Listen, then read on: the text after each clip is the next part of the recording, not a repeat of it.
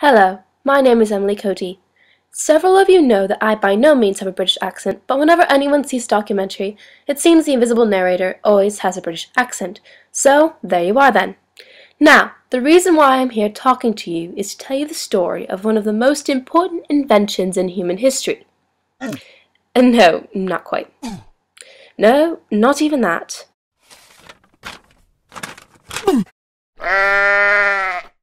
Well, that's just plain rude. No, it is most certainly not the giraffe. The most important thing of all human life on this earth is beer. Yes, beer. Don't act so surprised. Beer has done so much for mankind throughout the millennia, from causing the discovery of agriculture to developing mathematics.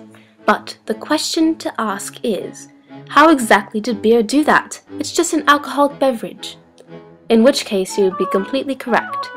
But one thing that you do not count on was hearing the entire history of beer in this short documentary named The Little Big History of Beer.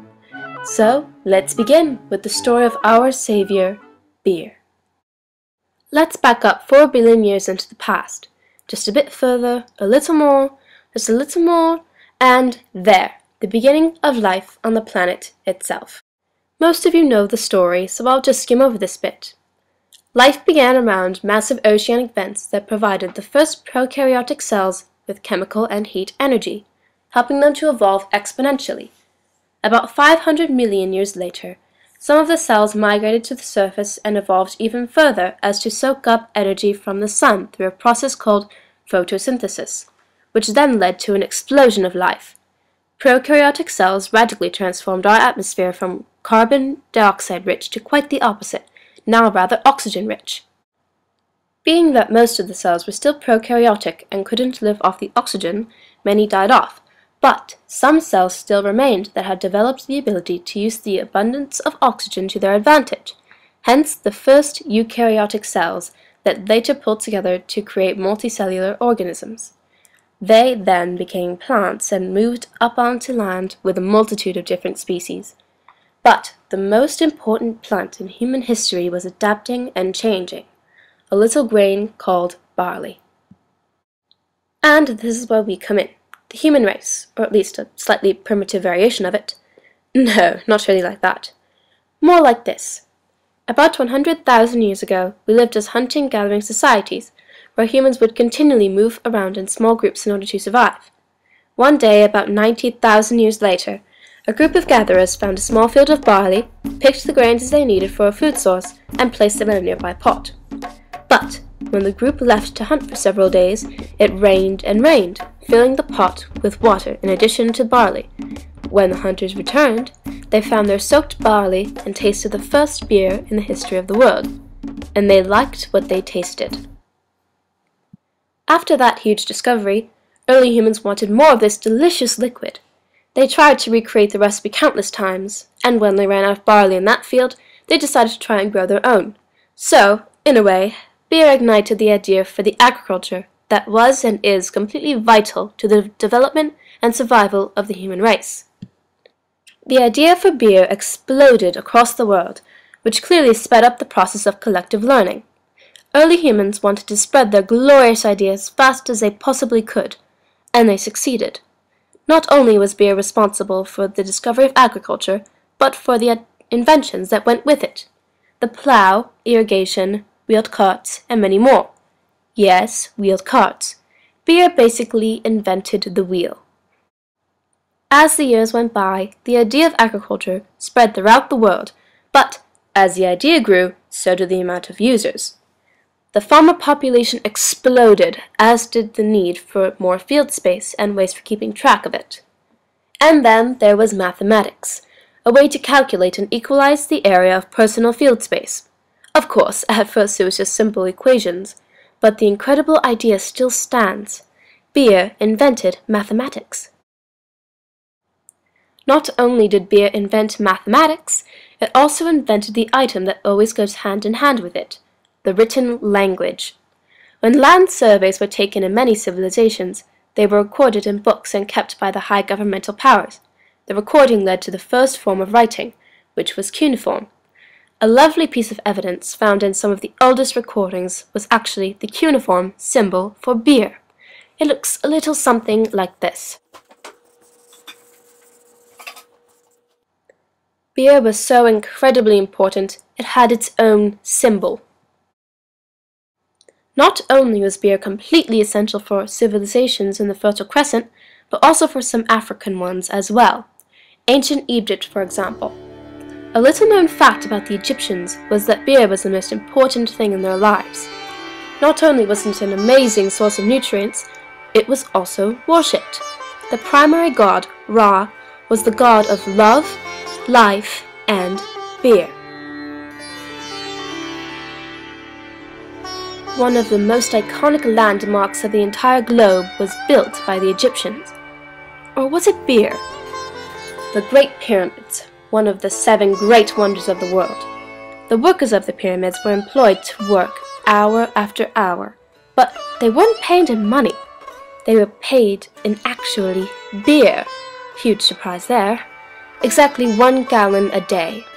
It would have taken over 231,414,717 gallons of beer to construct the Pyramid of Giza. Yes, beer was practically used as money in ancient Egypt, but do you know what other qualities it had? Beer was also a main source of nutrients for the common citizen.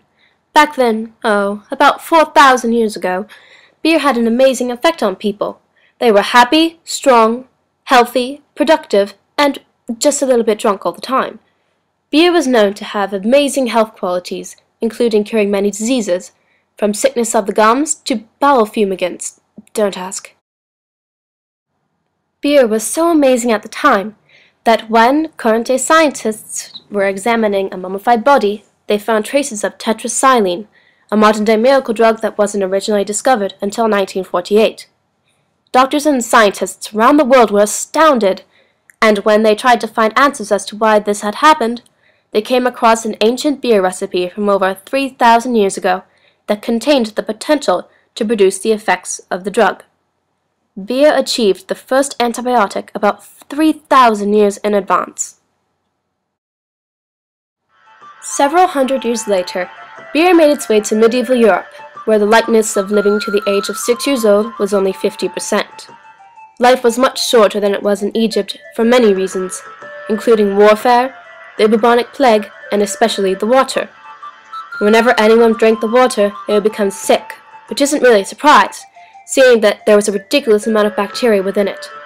Sewage was dumped into the water, waste from tanneries, and bits of meat from butcher shops. Talk about unsanitary. Being that the water was so undrinkable, the only other source of liquid was beer, which was basically toxin-free. Everyone drank from beer for their entire life.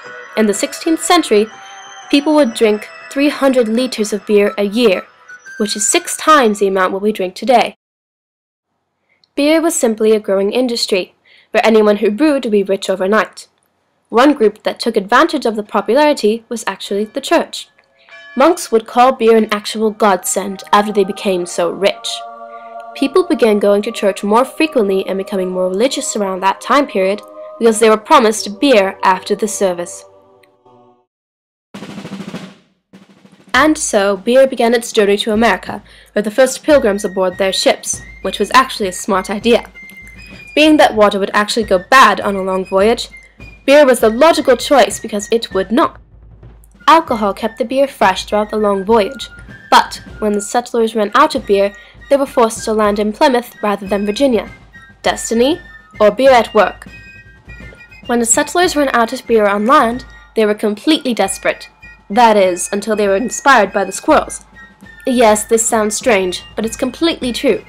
They decided that instead of using barley to brew beer, they would use acorns. This practice is still maintained in some parts of the world today. As the years passed, the founders of our country began to have their hand in beer, so to speak. Some of the most famous and influential of which were brewers: George Washington, Thomas Jefferson, and Samuel Adams. Even Benjamin Franklin said, "Beer is proof that God loves us and wants us to be happy." As America grew and grew, so did towns and cities, along with the local tavern, the place to tell all the gossip of the town, along with getting information and communicating over large distances. Ideas would spring and come into being from the local bar, including one of the most important victories of our nation. On December 16, 1773, a group of revolutionaries decided to go to the Green Dragon Tavern of Boston, where the more beer they drank, the quicker the idea transformed into the Boston Tea Party. And so was the American Revolution. During the war, taverns were still considered to be the places of information and good times. Revolutionary activity was discussed and planned in taverns across America, lending to the cause of freedom in any way possible.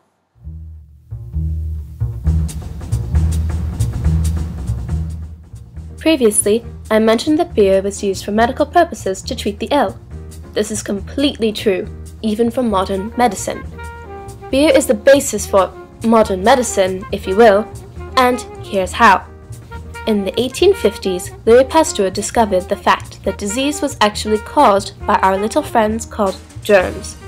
Before this, no one had any idea what caused diseases at all.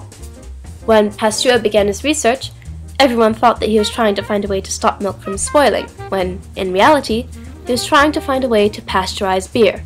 And, no surprise here, he succeeded. But how? Well, Louis Pasteur examined the beer underneath a microscope and found that something was moving. A lot of people would like to think that he was really surprised. Who wouldn't be? The beer was alive! Well, so to speak. The bacteria in the beer was alive would be a more accurate statement. After doing a bit more research, Pasteur discovered that the bacteria was what was causing the beer to spoil. He thought about it for a while, and thought if bacteria could make beer sick, could bacteria make people sick as well? And thus, modern medicine was born. There was an explosion in medicinal technologies, with vaccines to cure diseases such as smallpox and polio, new surgical methods, and more. The surgical methods were actually the ones that saved the most lives, believe it or not, and not in the way you expect. When doctors across the country and the world began to realize that germs were what made people sick, they began washing their hands. Just by doctors washing their hands before delivering children, they saved millions upon millions of lives from infections and deadly diseases. I'm sure that any teenager's first thought when coming home from school is something along the lines of food. Am I correct? And what is the first thing opened in the house? To find that food? The refrigerator. If anyone knows anything about early refrigeration, then they'll know that it was absolutely horrific. Before current-day methods of cooling, ice blocks were bought every week in order to keep food cool. In the 1840s, a new type of beer was invented in Germany, which presented a slight problem. The drink had to be brewed cold. So, along came the scientists and engineers who accomplished in developing the first mass-production refrigerating machine in 1881, specifically for the purpose of brewing the new type of beer named lager beer. Now, this completely changed the world forever. Refrigeration helps to manufacture and store new medicines, move donor organs, and make ice cream. Yes, you're welcome, world, and hello, root beer floats. The Industrial Revolution. Big, bold, and if your history teacher tells you that factories began with Henry Ford building the motor car, then you may have the pleasure of telling them that they're dead wrong. 10 years before Ford, Michael Owens was at work in 1904 developing an amazing machine that was completely automated to make, what? Beer bottles. And by this amazing invention, the glass bottle industry became completely automated, thus ending child labor in America. The glass industry had for many years been reliant on child labor, but not anymore. That invention ended child labor in 6 to 10 years flat, completely. Beer simply automated America and the world.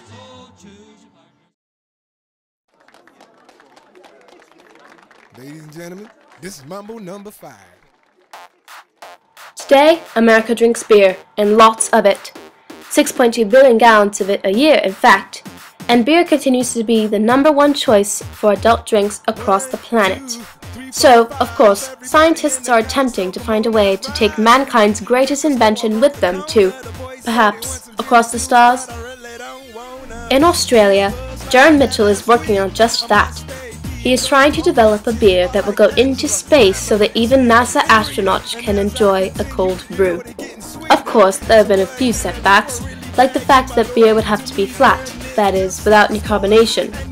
With our lovely Earth, there is something we like to call gravity, where it allows gas and liquid to separate in the stomach and allow for a more or less dry belching experience, if you'll pardon the word. But that wouldn't be the case in outer space. The two wouldn't separate, so the gas bubbles would take the beer with them. Not exactly an enjoyable experience, I'm afraid. But all the same, the Space Beer's prototype has been sent into the beyond, and has been a success. Surely the astronauts are pleased.